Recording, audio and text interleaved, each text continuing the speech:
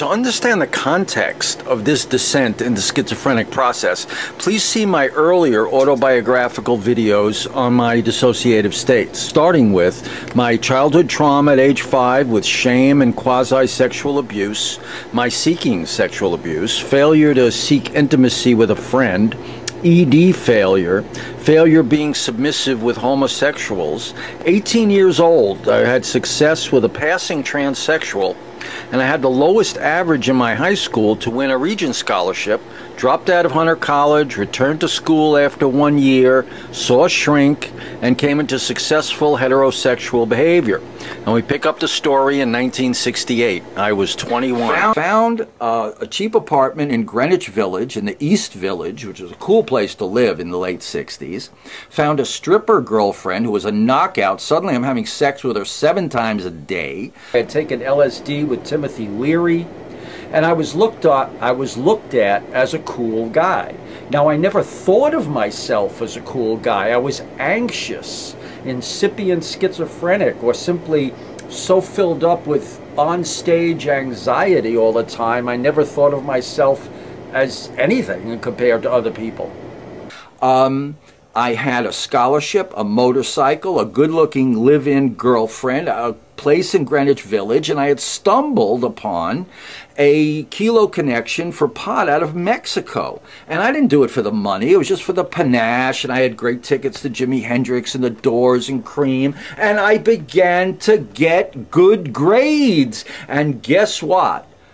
I ran into my K-Fed, which you can find on page 359 of the Interpersonal Theory of Psychiatry. As I have noted briefly before, these situations may be accompanied either by such fascination that the person, despite dreadful feelings, cannot seem to avoid being entangled with this unpleasant person who has taken advantage of him. See, when I say my K-Fed,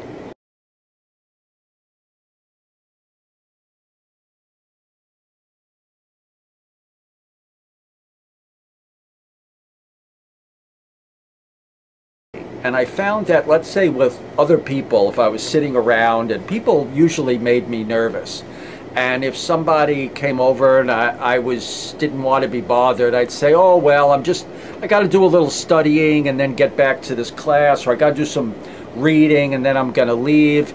And they'd get the hint and walk away.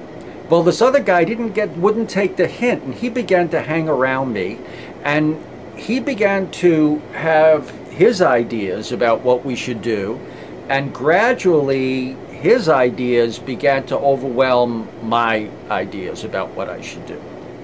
And so he began to have this effect on me, and I was constantly like giving in to go along with his ideas of what he wanted to do or where he wanted to go. And I had been relating to him how on this LSD experience I felt that my girlfriend, my live-in girlfriend, had kind of betrayed me. And he got into this, and then as I was thinking about what had gone on during the LSD experience, he said to me, do you ever get into that ESP stuff? And I had this sudden impression in my mind that he was seeing into everything I was talking about in a very, very deep way. And that when he said ESP, he was talking about his ability to see what was going on in my mind. And this was a very dangerous thing to start believing in. And I found when I was around him, I took a very kind of subservient position in a personality way. You know, it wasn't like he could snap his finger and have me go run off and get him a can of soda. But it was, when we spoke, it was always he was the more dominant, insightful person. And I began to be embarrassed at the idea of him being around my girlfriend and me, because I was embarrassed for myself to act like that in front of my girlfriend. So I think this helped me to get rid of my girlfriend, which was a terrible mistake.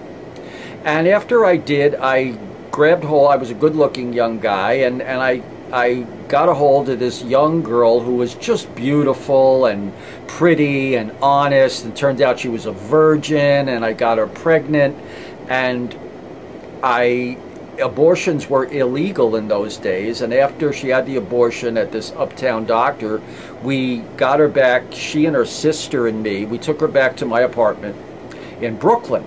And the sister said, well, maybe, and she went to sleep, and she was all on drugs, the girl who had just had the abortion. And her sister gives me a $20 bill, says, well, maybe you should go get some pizza so when she wakes up, she'll have something to eat. So I walked over to the pizza place, and I called this guy who was like my K-Fed. And he convinced me to come uptown to meet him. And I was on this double dose, I forgot to tell you. I had taken a double dose of, in those days we called it STP. But the real chemical name is DOM, and you can look it up in Shulgin's Pickel. But anyway, I was on this like double dose of it while I was talking to him, and the next thing I know, I'm on this train on the way uptown instead of getting the pizza and going back to the girl. And I remember thinking, what am I doing?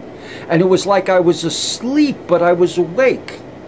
And when I got up to his uptown apartment, there were other kids from the college there, kids I knew who were considered cool guys. And one of them says, hey, what's going on? And I start telling him what's going on, and he says to me, well, what are you doing here? And suddenly that penetrated all my sleepiness, so to speak, my daze, my fugue state, as Sullivan would call it. Turned towards Michael, and I saw under the effects of the DOM, I saw him transform into this controlling, ugly, bestial spirit. And then, of course, your mind comes back in and says, oh, no, that's just a hallucination. But in reality, that's just what it was. And instead of running out and going back to the girl, I stayed another few minutes burning in the awareness of humiliation that I had let him control me, and what I had lost as a man, as a human being. Forget about gender. I had left this girl who was depending on me, who I had gotten pregnant and helped with an abortion. I had just abandoned her at the whim of this guy. And as I was burning in that humiliation, as that awareness was coming into my mind, my ego couldn't handle it. My personality started to break down, and there were two of these guys who were in the apartment who were over by the window looking down, because we were up on the 5th floor or something. And one said to the other, or at least I believed they said to each other, look at that long leash down there the guy has on that dog. And the other guy responded with, good-looking dog. And the thoughts came to me that they were talking about me. The long leash was this K-Fed of mine who had pulled me all the way from Brooklyn.